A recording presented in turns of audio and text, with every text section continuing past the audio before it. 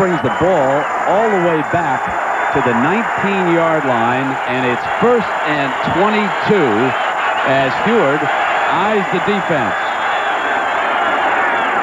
Neal to the right with that explosive first step. Neal breaks it. Neal is in a foot race now.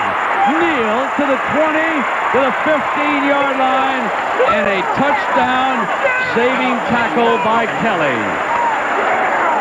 See, now this time the defensive end gets upfield too far and opens up the hole inside. So he goes up underneath him rather than outside him.